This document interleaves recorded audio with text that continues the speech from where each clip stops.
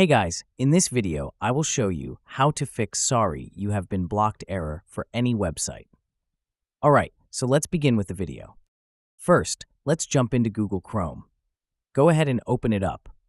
Once you're in, sign into your Chrome account if you're not already. Look for those three little dots up in the corner. Give them a click. Look for extensions and click on that.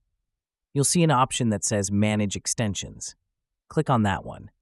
Take a look at all your extensions. Make sure they're all up to date and relevant to what you need.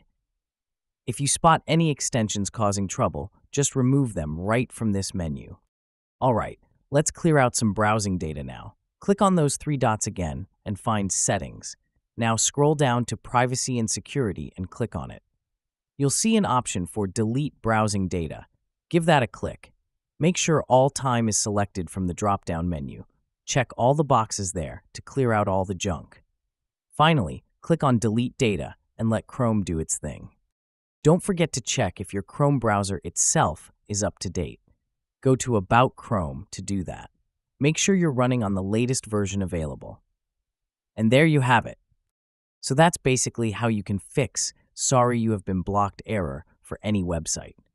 So that's all for this video. Consider subscribing if you find it helpful, and I'll catch you in the next one. Thanks.